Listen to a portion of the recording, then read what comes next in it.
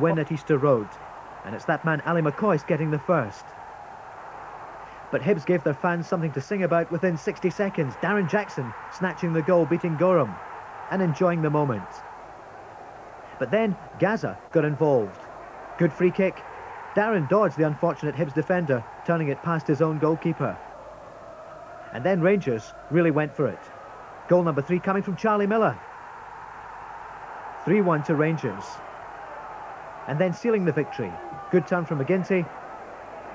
And Gordon Jury banging it past Jim Leighton. 4-1 to Rangers.